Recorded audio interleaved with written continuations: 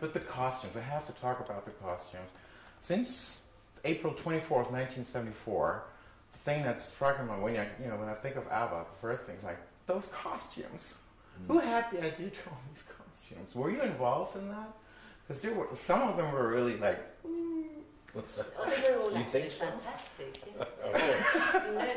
I was very much involved to start with. I remember actually when we participated with Ring Ring for the Swedish Song Contest Festival, or Swedish Song Contest, then Agneta was highly pregnant, and I actually made our stage clothes for that event.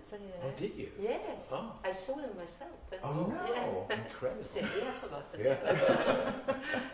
That's okay.